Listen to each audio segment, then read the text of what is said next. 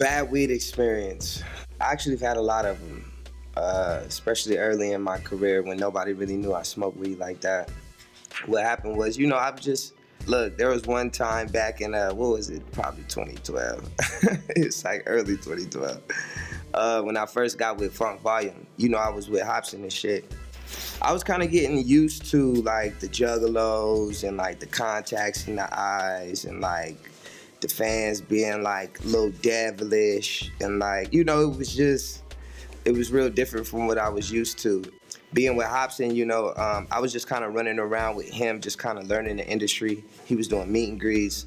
And, you know, Dame just wanted me to kind of watch Hobson and how he operated to see if it was something that I would be able to do. And I remember that I got off a plane, my plane was late, and I had no time to find the weed or smoke or anything.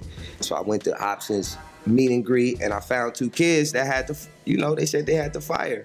I smoked in their car. It was actually in Minnesota, Minneapolis. Is that how you say it? Minneapolis, yeah. That's where I was, man. And I thought they was gonna bring weed so we could roll up, and they just brought their bong, this big ass bong. And I hadn't smoked all day, so I was like, fuck it. You know, I hit the bong. I started feeling a little weird. I'm not even gonna front. Like, and when I went back upstairs to the hotel, you know, Hobson had one of his contacts in and the other one was out, and he was like doing some shit, and it scared the fuck out of me. Like, it just threw me all off. Like, I don't feel like it was laced, but I feel like I hit the bong way too hard. And I went upstairs and I was kind of panicking about the shit that I already thought was a little weird. It just kind of started, it was overwhelming for me. But that was probably the only like bad experience that I had smoking with the fans. When somebody promises you the fire and brings you something less than the fire, it's always equally disappointing to me. So pick it up and it's not green. It's some shit that looked like they found it and just decided to give it to me. And yeah, sometimes I give it back, sometimes I'm struggling and you know, I try to, you know, make it work. That was back in the day. It's been a while since I accepted some bad weed though, you know what I'm saying? What makes the Dizzy OG so special, man? Everything, it's so green and fluffy and it tastes so good.